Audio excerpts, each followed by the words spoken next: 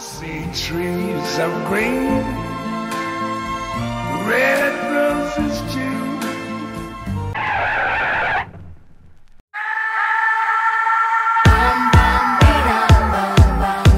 What's wrong with me? Why do I feel like this? I'm going crazy now. This movie is rated E, but environmentally friendly.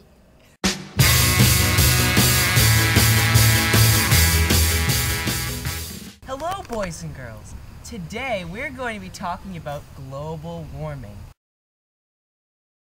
and its effects on biodiversity. Global warming is the average increase in the Earth's temperature. It started in 1950 and is expected to continue. It's caused by things like burning fossil fuels and deforestation.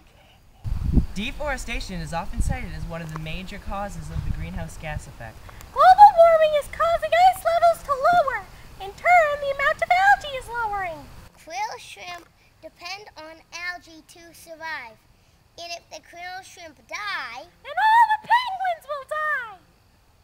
Not only that, but ice thinning lowers the amount of space for polar bears to hunt for seals to raise their young. Global warming may drive a quarter of land animals and plants to the edge of extinction by 2050. from 1906 to 2005, the temperature is believed to have risen by 0.74 degrees Celsius, plus or minus 0.18 degrees Celsius. Before 1850, the temperature was mainly stable, with the exception of periods such as the medieval warm period or the Little Ice Age. Global warming also changes ecosystems, and animals that have adapted to their ecosystems have difficulty functioning. The demand for resources has also threatened our ecosystem. The demand for lumber has increased drastically over the past 10 years, causing deforestation. The deforestation is caused by such demands is leaving many animals homeless. Earlier fishing gears only selectively captured fish, maintaining the predator-caused diminish in the fish's population. Now the demand for fish has increased, and an absurd amount of fish are being taken from their habitat and killed. The various people capturing fish combined with its large and continuous demand have played into the decline of fish population. Since approximately 1950, around 20% of freshwater fish species have gone extinct, whereas 75% of the major marine fish stocks are overfished, putting them on their way to extinction. The rapid population growth is in direct relation to the rising demand for resources. Nearly half of the tropical rainforests and mangroves have been destroyed due to human demand, whether it be for lumber, land, etc. However, by the destruction of these important land masses, we are slowly pushing animals needed for food, medicine, and various other requirements into a threatened environment and even extinction. Hunting is also hurting our biodiversity. The tools and machinery used for hunting have improved, obviously, since they were first needed in prehistoric times for hunting of animals for food. This has only increased the rate of animal killings, because not only is it now necessary, but also a sport. From information gathered from the Fund for Animals and the U.S. Fish and Wildlife Service, we were able to see that in 1 year, 42 million mourning doves, 30 million squirrels, 28 million quail, 25 million rabbits, 20 million pheasants, 14 million ducks, 6 million deer, and thousands of geese, bears, moose, elk, and antelopes were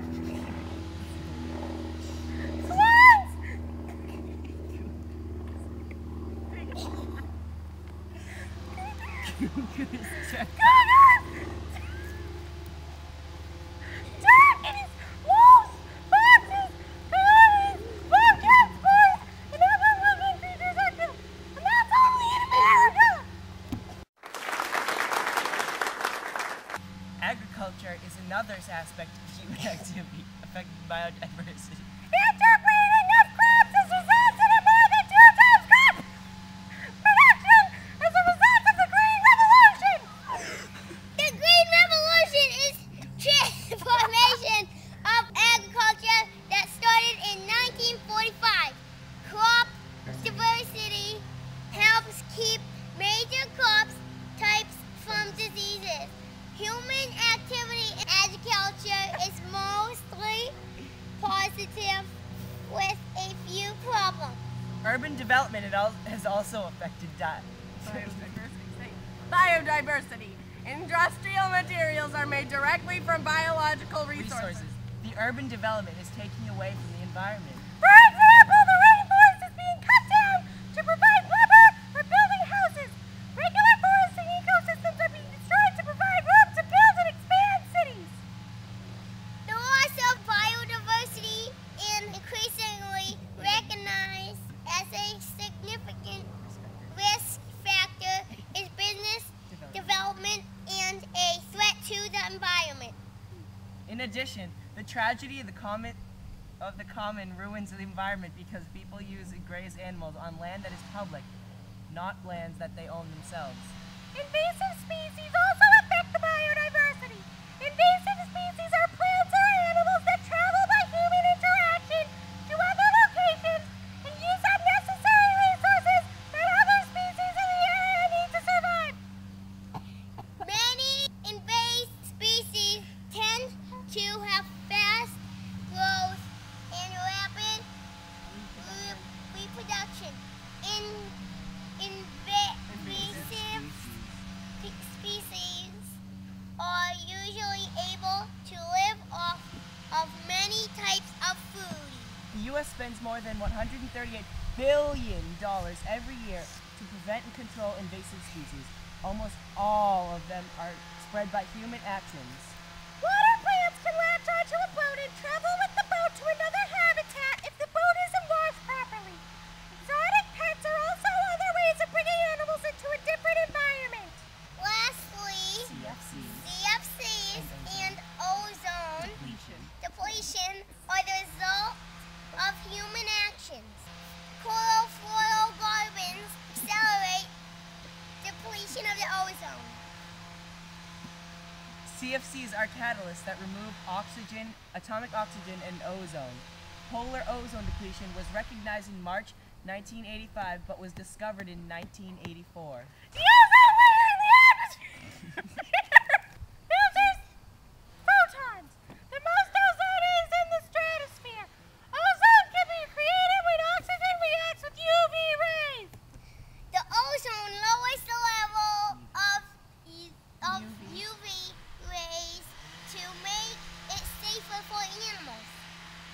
In 2007, China surpassed the USA as the largest CO2 producer in the world, about 900 million.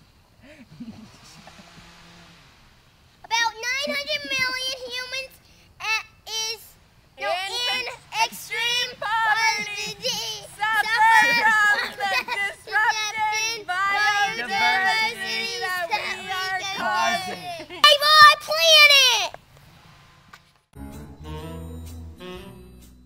Two videos. Get ready. So I put my hands up to play my song. The butterflies fly away. Nodding my head like yeah, moving my hips like yeah. Got my hands up to play my song. You know I'm gonna be okay. Yeah, it's a party in the USA. Yeah, it's a party in the USA. Global warming is when the sun gets close to the earth and it gets too hot.